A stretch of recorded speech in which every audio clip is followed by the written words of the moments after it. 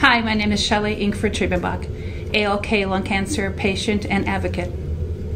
Hi, my name is Dr. Alice Shaw. I'm a medical oncologist and director of thoracic oncology at Massachusetts General Hospital. Today we're going to further our discussion about the ALK positive and talk about treatment options. So how is ALK positive typically treated?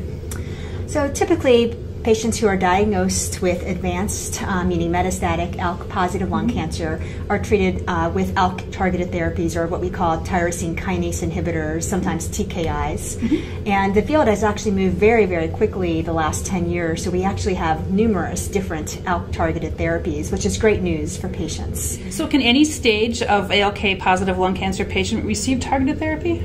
Well, the approvals and the testing has really all been done in patients who have advanced or metastatic disease, stage 4 disease, and that means the cancer has spread outside the lung. So how about immunotherapy? Is that an option for ALK positive lung cancer patients? So in theory, immunotherapy is an option. Immunotherapies are approved for non-small cell lung cancer, but what we've seen over the years is that ALK positive patients tend to respond less well to checkpoint inhibitors such as pembrolizumab and nivolumab when they're given by themselves. And that likely reflects the fact that ALK positive lung cancers are different than sort of the standard type of non-small cell lung cancers.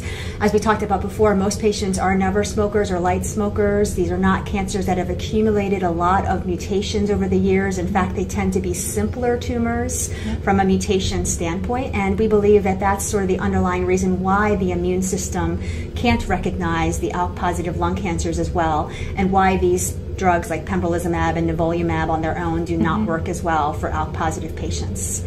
But we do now have combinations of chemotherapy and immunotherapy, particularly with pembrolizumab, and there is hope that these combinations of chemo and immunotherapy may be helpful to ALK positive patients as well as other never smoking patients as well. Are there, are there ever any combinations between immunotherapy and targeted therapies? So we have actually tested that. So there have been a number of combinations. And I think our concern so far has been that it's not clear that adding the immunotherapy to the targeted therapy is making it work better.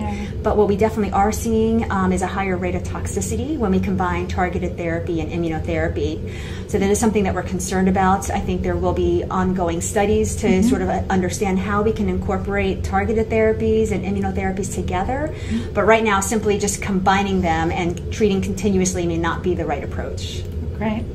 Well, again, thank you so very much, Dr. Shaw, for being with us today with Hope with Answers.